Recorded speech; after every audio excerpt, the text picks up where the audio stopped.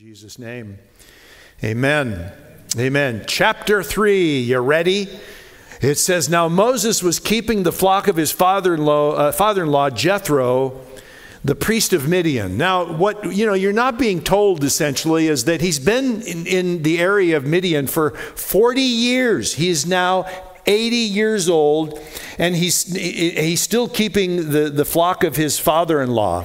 By the way, just so you don't get confused, Moses' father-in-law was known by two names. He was known by Jethro and Reuel. So there you go. And it says here, we're still in verse 1, and he led his flock to the west side of the wilderness and came to Horeb, the mountain of God. And another thing you need to probably know is that Horeb is another name for Mount Sinai. It is listed in the Hebrew as Horeb when it is mentioned, and yet there are a lot of Bibles that will just put Sinai in there, even though the Hebrew says Horeb, just because they're trying to remain consistent or something like that. But just so you know, it is referred to here as the mountain of God because it was there that the Lord would later reveal his law and his character, frankly, to the nation of Israel. So this comment that it is the mountain of God is a little out of time. It's a little anachronistic. Verse 2 says, the angel of the Lord appeared to him in a flame of fire out of the midst of a bush. He looked, and behold, the bush was burning, yet it was not consumed. You can imagine that would be a fairly strange sight. You're sitting there, and he's got all the time in the world. He's watching this, and he sees this bush that's literally engulfed in flame, but it's not being consumed by the fire. So that suggests that he sat and watched it for a while. He's gazing at this thing over a period of time, and he's wondering why this isn't burning down and eventually going out. And so, there you go. It says that the angel of the Lord, you'll notice, appeared to him. Now, of course, he doesn't know any of this yet, but I want you to know that the term, the angel of the Lord, is one that we've seen already multiple times in our study of the book of Genesis. But that term can refer to a special messenger from the Lord, or it at times can refer to the Lord himself. And we're going to see that that is in fact the case here. And verse 3, it says, Moses said, I will turn aside to see this great sight, why the bush is not burned. And when the Lord saw that he turned aside to see, God called to him out of the bush. Here's where you hear the voice, right, from 10 Commandments. But I'm sure it sounded nothing like that because, who is it that played Moses again? Say it again. No. The voice of the guy, the actor. Charlton Heston. Do you know that was Charlton Heston doing the voice of God? They just slowed it down. Moses. You got to make it holy, when it's God's voice, of course. But it was just, so Charlton Heston's talking to himself in that section of the movie, which I probably just ruined it for all of you. But, anyway, it's just emblazoned in my brain. All right. So he says, Moses, Moses. And he said, here I am. And then he said, do not come near. Take your sandals off your feet, for the place on which you are standing is holy ground. What do you hear when you, or I should say, what do you see when you hear the Lord saying what he's saying to Moses here when he says, don't come near? And by the way, take off your shoes because you're standing on holy ground. This is the language of the law. The law always says, stay away. The law says, stay back. The law says, don't touch. The law says, don't come near. This is the language of the law. And it is meant specifically to show that God is holy, that he is unapproachable. Okay? That God is unapproachable. He is holy. He dwells in what the Bible calls unapproachable light. All right? And it is also meant to show, these statements are meant to show, and frankly, everything God says about the law in the coming books of the Bible are meant to communicate to you and me essentially that we are unworthy to approach a holy God, right? So God is holy, he's unapproachable, and you can't come near. That's the language of the law. How different is that from the language of the New Testament? And we have a whole different approach in the New Testament, don't we? It's just all different. And yet sometimes we forget why. And we forget at what price it cost to become different, right? Let me show you some examples of how that language so differs from the New Testament or from the Old Testament to the New. James 4:8 says, come near to God. There's the invitation. And he will come near to you. Matthew 11, Jesus himself says, come to me, all you who labor and are heavy laden, and I'll give you rest. And Hebrews 10:22, let us draw near with a true heart and full assurance of faith. So what is the message of the New Testament? Come near, come in, you're welcome. Join me, God says. Come close. Now, what changed? Is God less holy than he was when he spoke to Moses? And are you more worthy? I think we know the answer to those questions. Yeah, right? God is still the same holy God who lives in unapproachable light. And apart from what Jesus did on the cross, you are still entirely unworthy to enter his presence, and you always will be. What changed is that Jesus Christ made you worthy. That's what changed. He robed you in his righteousness through his death on the cross. And now we are bid, come. Come into the presence of God. Anytime you want, come. You can come. We don't have to stay away. It is incredible to me how often born-again believers fall to the deceptive voice of the enemy and feel that they can't come into the presence of the Lord. And sometimes they'll write to me and say, Pastor Paul, I feel so unworthy. I don't feel like I can even pray. I don't feel like God would even want me to pray. He doesn't want me to come near.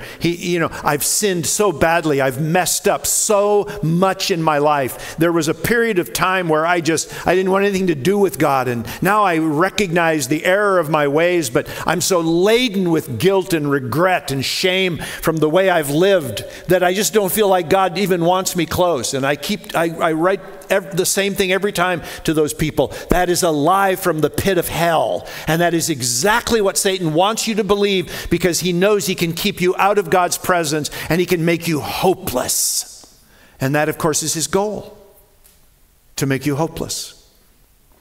God wants you to know that there is a promise in his word that if we confess our sins, he's faithful and just and will forgive us, cleanse us from all unrighteousness, and the door is open. And he's saying, come, join me. Come in. I want to fellowship with you. Why are you holding back? I'm holding back because of my sin. Oh, believer, don't you know that the death of Jesus is greater than your sin? Don't you know that the suffering of the Savior is greater than your sin? And see, what the enemy wants to do is get you to fixate and focus on your sin, because if you can keep your eyes on that, you won't look at the Savior and what he's done. You won't be able to see it because your eyes are filled with yourself. Do you understand, Christians, that over the course of the last few decades that have fostered this me revolution, this me movement, it has become the jumping off point for so much heartache and so much junk in the body of Christ that we are today fighting against, because people are so fixated on themselves and their emotions, their feelings, and their own life. And because all they can see is their own life, they can't see the work of the Savior, the work of Jesus Christ on the cross. It's like, get your eyes off yourself. Get over yourself. And start looking at Jesus and what he did for you on the cross, and it will change your life, It really is incredible. He wants you. He invites you. The invitation is open. It's like, well, I think I've sinned too much. No, really? No. No, you haven't. No, you haven't. If there's breath in your lungs and you want to come to God, the door is wide open. So just come in, for heaven's sakes, and get over yourself. It's time. It's time. So anyway, it goes on here. And he says, verse 6, he says, I am the God of your father, the God of Abraham, the God of Isaac, and the God of Jacob. And Moses hid his face, for he was afraid to look at God. That's the human response when we are in the presence of a holy God, recognizing our own unworthiness. We don't even want to look at him. I remember a time in my life when I didn't want to look at God. I could not look, and anybody that wanted to talk about God, I didn't want to look at them either. I passed by churches without looking at the direction of the church. As I was going through the channels, if there was a Christian program on, I went, the remote couldn't go fast enough past that channel. I just didn't want to be anywhere near it. It's the human response. And that's what the enemy plays on. Yeah, see, you are unworthy. Yeah, just remember, Jesus made you worthy through his blood. Verse 7. And the Lord said, I have surely seen the affliction of my people who are in Egypt, and have heard their cry because of their taskmasters. I know their sufferings. And I've come down to deliver them out of the hand of the Egyptians, and to bring them up out of that land to a good and broad land, a land flowing with milk and honey, to the place of the Canaanites, the Hittites, the Amorites, the Perizzites, the Hivites, and the Jebusites. And now, behold, the cry of the people of Israel has come to me, and I have also seen the oppression with which the Egyptians oppress them. Come, I will send you to Pharaoh, that you may bring my people, the children of Israel, out of Egypt. And look what unworthiness does to somebody. But Moses said to God, who am I that I should go to Pharaoh and bring the children of Israel out of Egypt? So I want you to notice, Moses is going to raise several objections during this conversation. He's eventually going to earn himself the ire of the Lord. The Lord's going to be angry with him. But he starts off with this issue of his own undeserved, condition in life. He says, I don't deserve such a calling. I want you to pay attention to how the Lord answers this objection. Because what did he say? He says, who am I? And, notice that God doesn't say, well, you're Moses. People are going to remember you for a long time to come, dude. He just says, but I will be with you. And this shall be the sign for you that I've sent you. When you've brought the people out of Egypt, you shall serve God on this very mountain. So the Lord, you'll notice, gives Moses two promises. But the first is a very important response to the objection that I'm not, who am I to do this? Again, God doesn't say, you're somebody special, dude. And that's what the world's trying to do. They're trying to get you to say, I'm special. You can do it because you just need to believe in yourself. You just need to believe in yourself because you're special. God doesn't ever say that because he knows who we are. And he knows that there's really nothing very special about any of us, frankly. So what does he say? I'll be with you. I'll be with you. In other words, rather than trying to fill Moses' head full of a bunch of, hooey, that no, you can do it, buddy, you're special.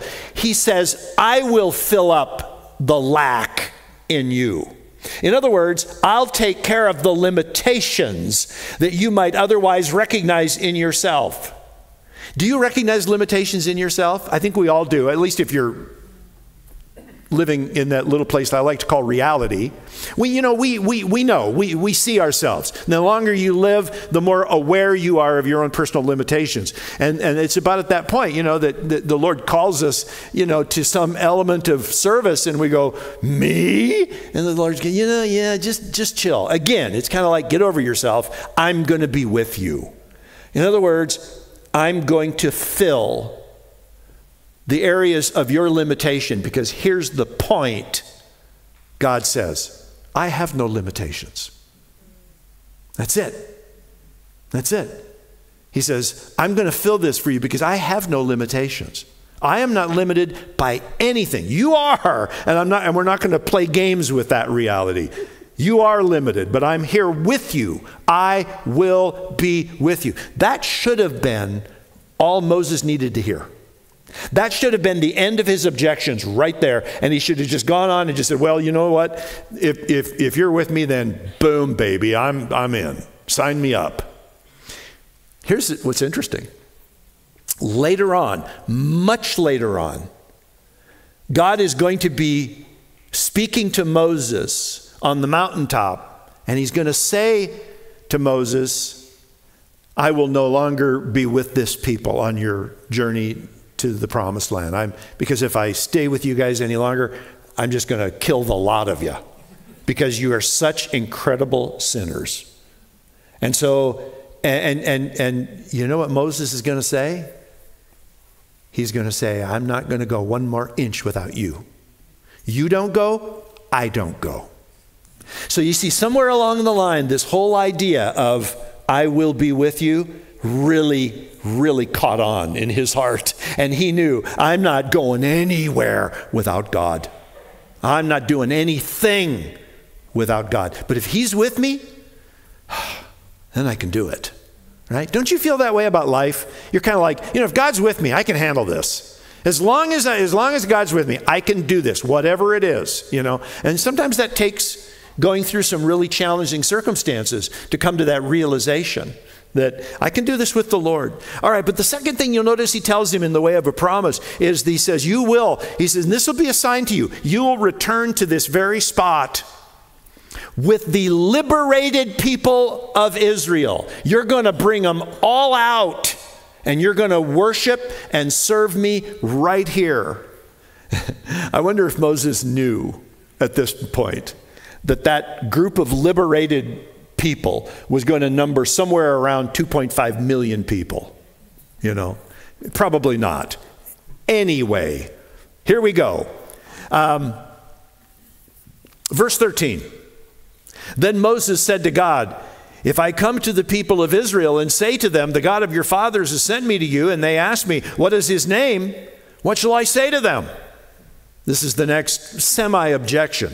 Although it's really not an unreasonable question. God said to Moses, I am who I am. And he said, say this to the people of Israel, I am has sent me to you. All right, I need you to pause there for a minute because I need to explain some things.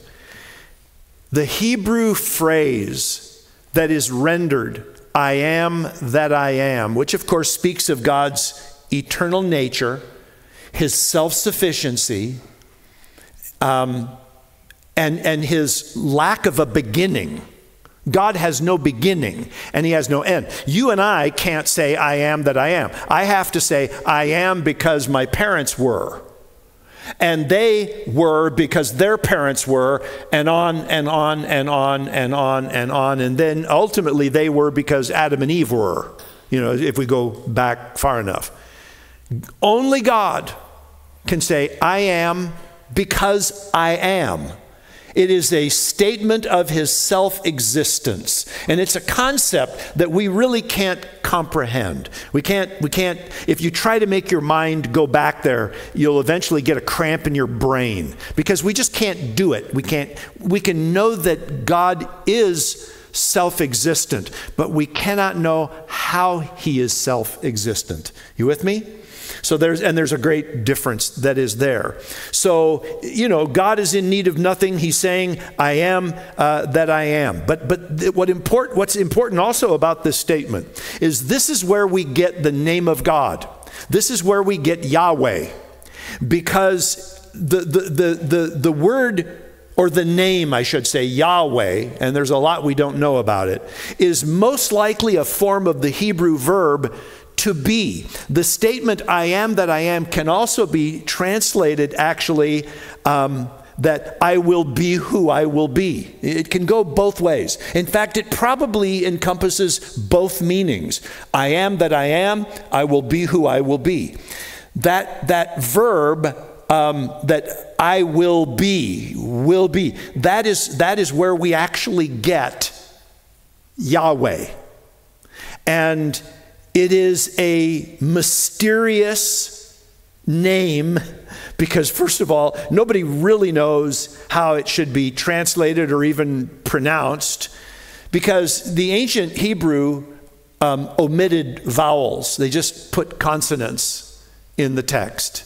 So they never ever wrote it out in a way that, think of your name and take out any vowels that are there. My name would be PL. And you'd have to guess, the AU. So imagine now you've got this in the, so all we have with Yahweh are 4 letters. Let me put this on the screen for you so you can see it. We have this. We have Y, H, W. In some cases, you'll see that as a V, H.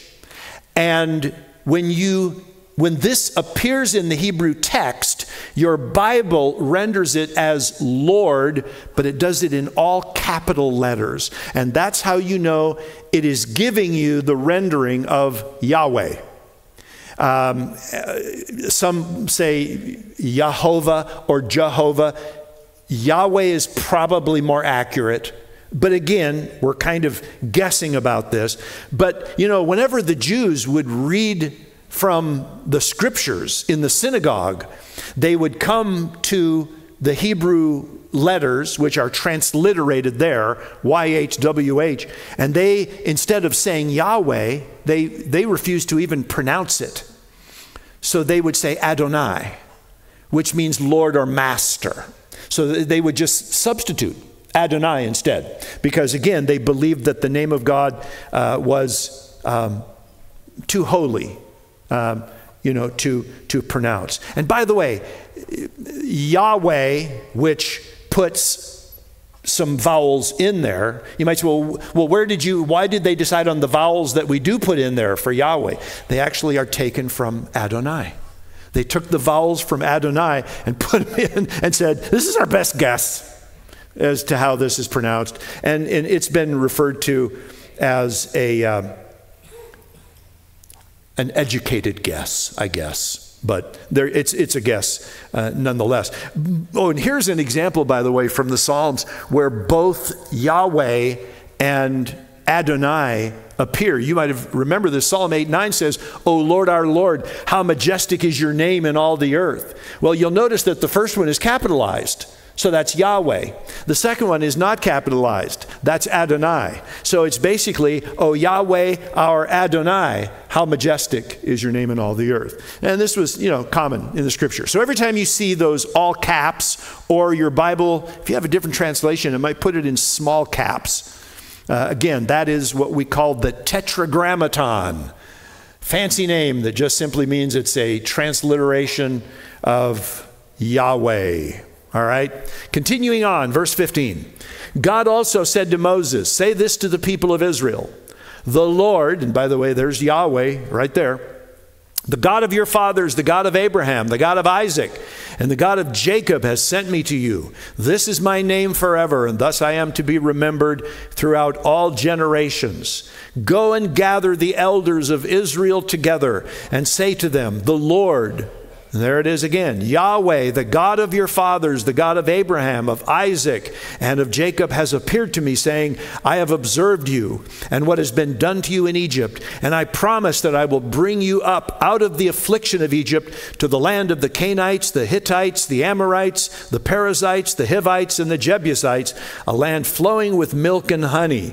And they will listen to your voice, and you and the elders of Israel shall go to the king of Egypt and say to him, Yahweh, the God of the Hebrews, has met with us. And now please let us go a 3 days journey into the wilderness that we may sacrifice to Yahweh our God," or the Lord our God. Now, obviously, you'll notice there that they were initially asked to go a 3 days journey into the wilderness. This is ultimately far less than what they wanted, which was total freedom. But it was to be a minimal test, if you will, of Pharaoh's openness to respond to the voice of Yahweh. And so they were going to kind of start small and kind of go from there. Anyway, verse 19.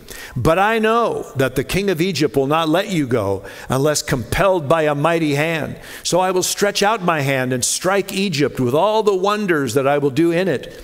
After that, he will let you go, and I will give this people favor in the sight of the Egyptians. And when you go, you shall not go empty. But each woman shall ask of her neighbor and any woman who lives in her house for silver and gold jewelry and for clothing. You shall put them on your sons and on your daughters, so you shall plunder the Egyptians. Well, that's kind of a summary of what's going to be happening, isn't it? God's kind of leaving out the details, a lot of the details for Moses, but he's giving him a general idea of what's going to take place. Chapter 4. Then Moses answered, I don't even know why they put a chapter division here, because the conversation is still going on between Moses and the Lord. I assume they did it just because they didn't want the chapters to be that long. Then Moses answered, but behold, they will not believe me or listen to my voice, for they will say, the Lord did not appear to you.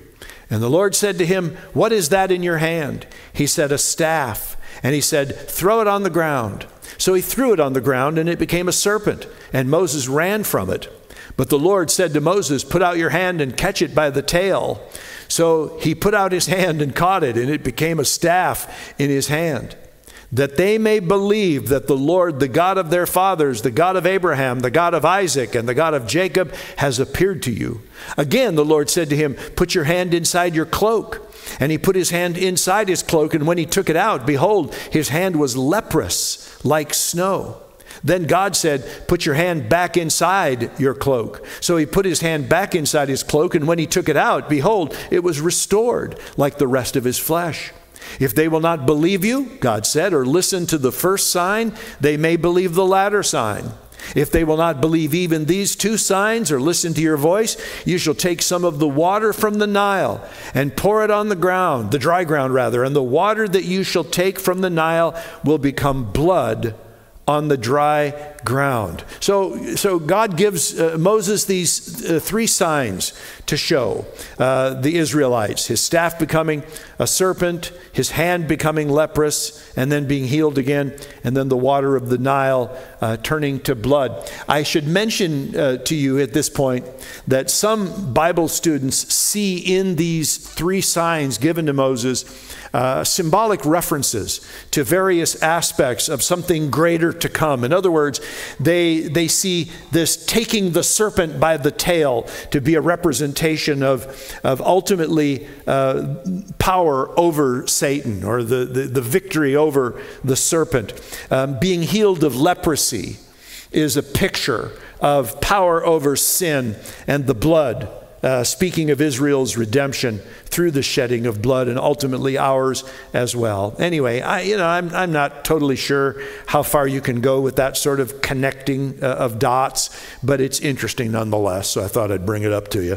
Verse 10 goes on. It says, but Moses said to the Lord, "O my Lord, I am not eloquent, either in the past or since you have spoken to your servant, but I am slow of speech and of tongue." All right, so here's the next objection. He objects to his calling based on yet another personal limitation concerning his inability, or maybe I should say ability to speak eloquently or to articulate what needs to be said. And the Lord, I love this, verse 11. The Lord said to him, "Who has made man's mouth? Who makes him mute or deaf or seeing or blind? Is it not I, the Lord?" In other words, he's saying again, what is your limitation where I am concerned?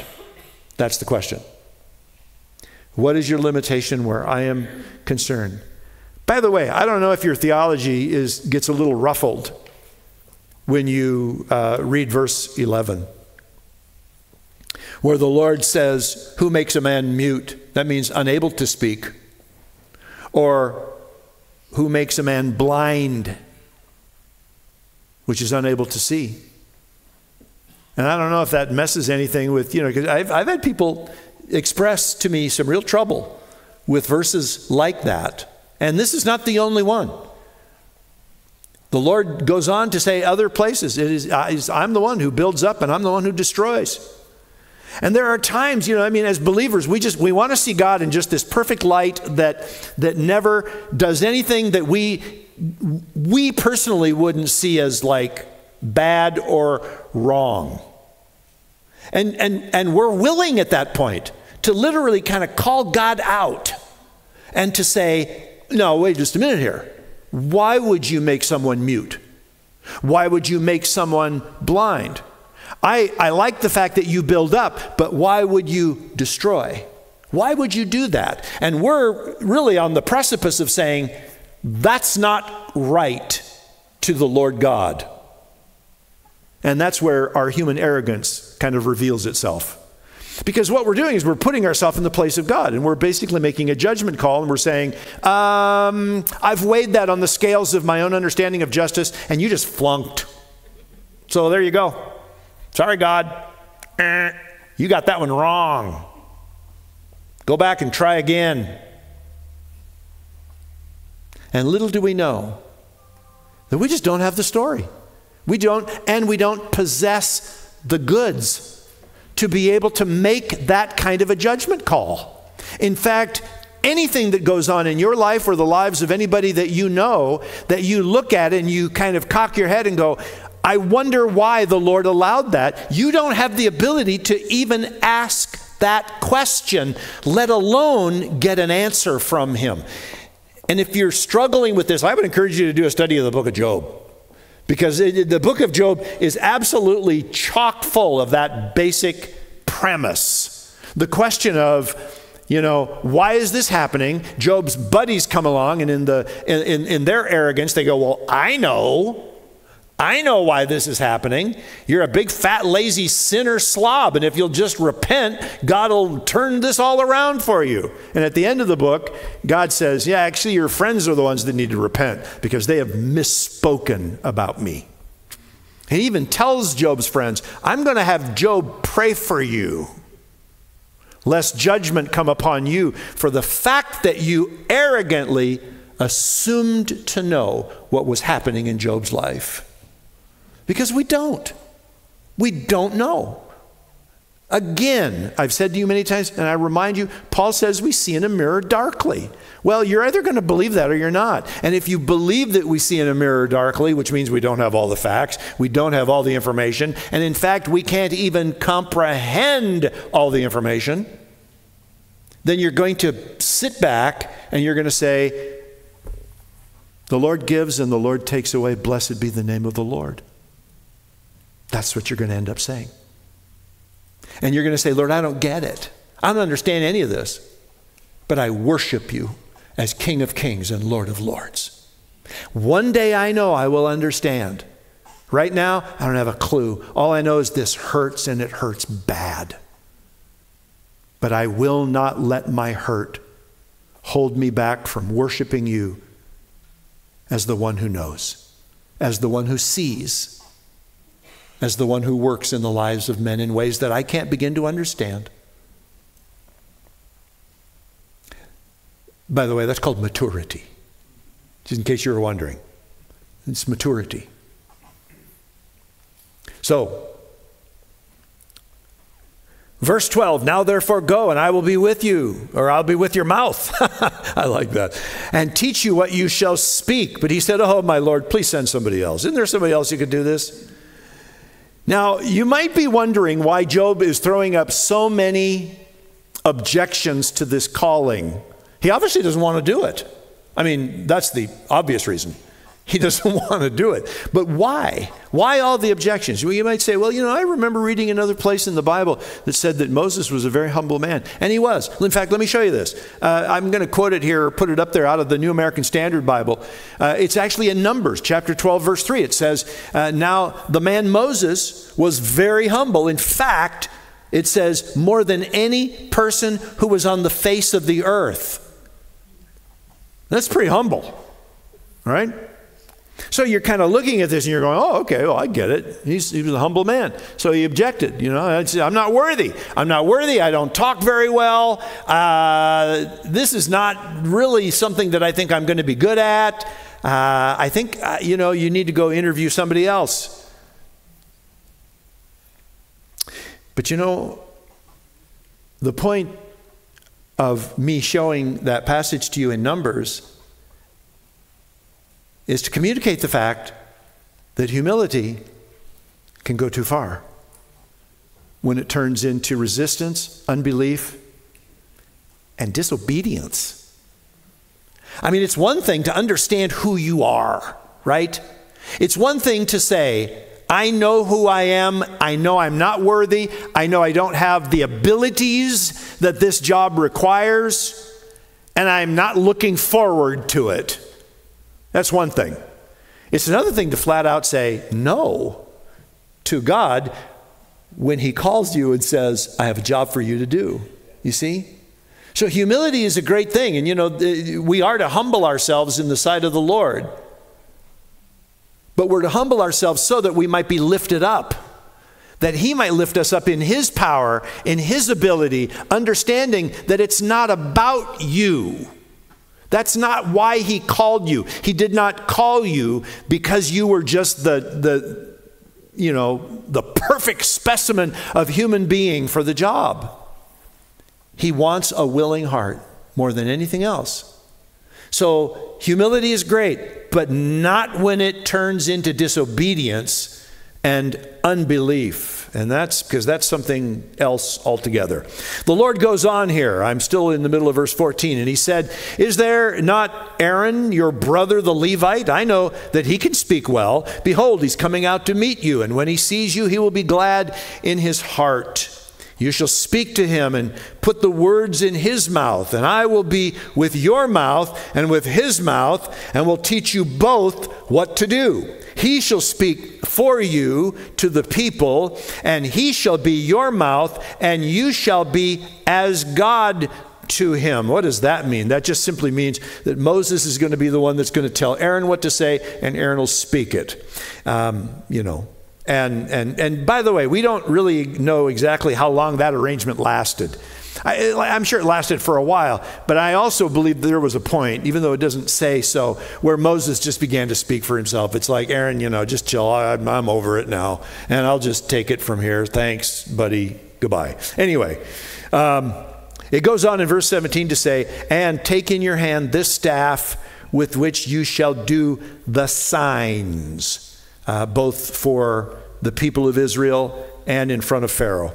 So Moses went back to Jethro, his father-in-law, and said to him, please let me go back to my brothers in Egypt to see whether they are still alive. And Jethro said to Moses, go in peace. And the Lord said to Moses in Midian, go back to Egypt, for all the men who were seeking your life are dead. Now, I have to wonder if what the Lord is doing here is he's anticipating maybe one more further objection, that Moses might have about going back. It's like, well, remember, I kind of did a boo-boo before I left Egypt. I kind of sort of killed a guy. And they were hunting me down, and that's why I ran in the first place. And so I think going back to Egypt, I'm just going to go back to the firing line, And so the Lord just tells him, hey, listen, anybody who was looking for you is long since gone. So it's safe. Verse 20. So Moses took his wife and his sons and had them ride on a donkey, and he went back to Egypt, and Moses took the staff of God in his hand. And the Lord said to Moses, and again, he's going to give him a summary of what's going to happen in Egypt. When you go back to Egypt, see that you do before Pharaoh all the miracles that I have put in your power, but I will harden his heart so that he will not let the people go. Then you shall say to Pharaoh, thus says the Lord, Israel is my firstborn son.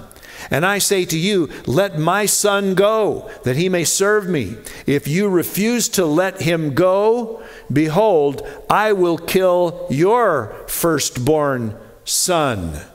And what the Lord is doing in these three simple verses, again, beyond just giving Moses a summary of what's going to happen there in Egypt, is he's telling him how it's going to end in the final plague of Passover, when an angel passes over Egypt and brings death to all the homes where there is no blood applied to the door.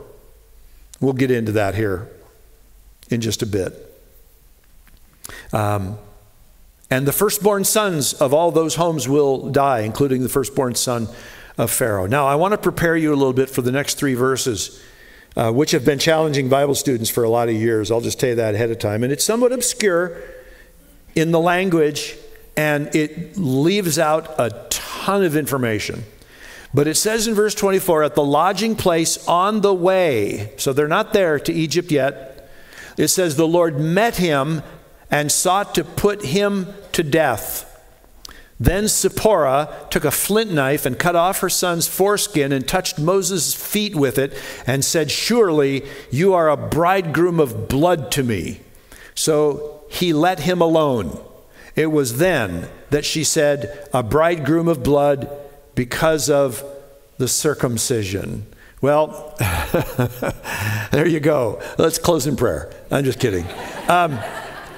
This is obviously a very, shortened account of kind of what's happening here. We're given very little information, and we're given no real context, other than the fact that we know that circumcision was the covenant sign that was given to Abraham and his descendants as the sign of the covenant between God and the people of Israel. That we know. Well, what we obviously have to deduce from the passage is that Moses had failed to circumcise his son. We deduce that just from the fact that, the circumcision takes place here in this sort of a situation. And it may very well be that the reason Moses didn't circumcise his son was because his wife Zipporah objected. Remember, she wasn't born a Jew. She's from the land of Midian. Her father was a priest. Who knows what kind of gods they worshiped?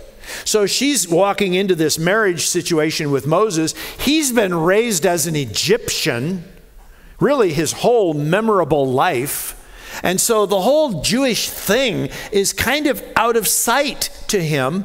And yet there's obviously some culpability that he has for getting this thing done, because the Lord, we're told, was apparently going to, it says the Lord sought to kill him. By the way, the term sought to kill him, we're not even sure if that means Moses or the son that wasn't circumcised.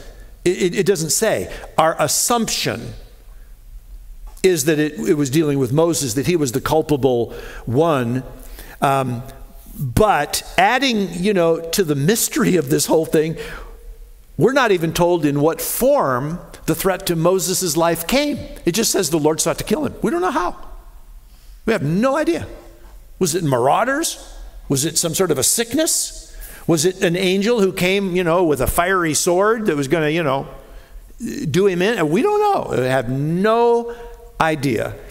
But what we do know from the passage is that Zipporah was, or became, I should say perhaps, aware of the threat to her husband's life and why his life was being threatened, because she took it upon herself to circumcise the boy right there, right then, and she obviously and very clearly resented doing it, because we're told she, took the foreskin and touched it to her husband's feet, and said, "You're a bridegroom of blood to me." So that doesn't sound like something you'd put on a Valentine card. That's my point, So we're pretty sure she wasn't too happy about this whole scenario. That's kind of all we know. We're kind of left wondering, and people ask me and write to me from time to time, what's going on in this passage? And I go, you know as much as I do. It's just like, read it. You can deduce what you can get from what you get out of it, and then that's it.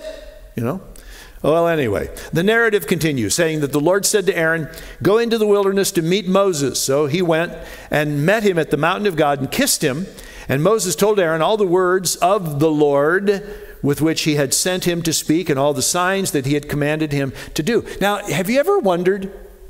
It says that Aaron just came out to meet him in the wilderness. It's interesting, isn't it, knowing that, as we do, that the Jews were in slavery.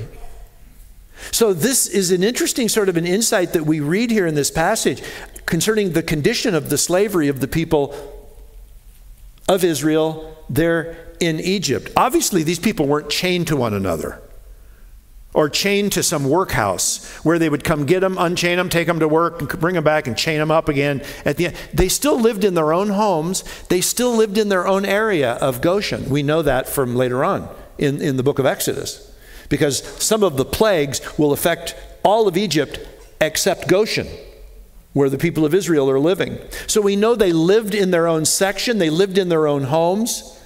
So you can kind of tell here that there was some modicum of freedom that these people had, even living under this oppressive slavery that was going on there in the land of Egypt. Now, they were being abused, they were being oppressed, they were in slavery, but it still appears that they had some freedom of movement. Anyway, verse 29 through the end says, "Then Moses and Aaron went and gathered together all the elders of the people of Israel, and Aaron spoke all the words that the Lord had spoken to Moses and did the signs in the sight of the people. And the people believed. And when they heard that the Lord had visited the people of Israel and that he had seen their affliction, they bowed their heads and worshiped." So far, so good. There it says they believed. It didn't take much convincing. And it's always nice when you hear from somebody, the Lord knows what's going on in your life and he sees your pain. And that's always a very, very comforting thing. And it looks very good here, but as we get into the following chapters, which we won't do tonight, we're going to learn that this obedience that Moses eventually agrees to go and to serve the Lord in this way in Egypt doesn't come without significant challenges and tremendous opposition. And isn't that just a picture of our Christian life?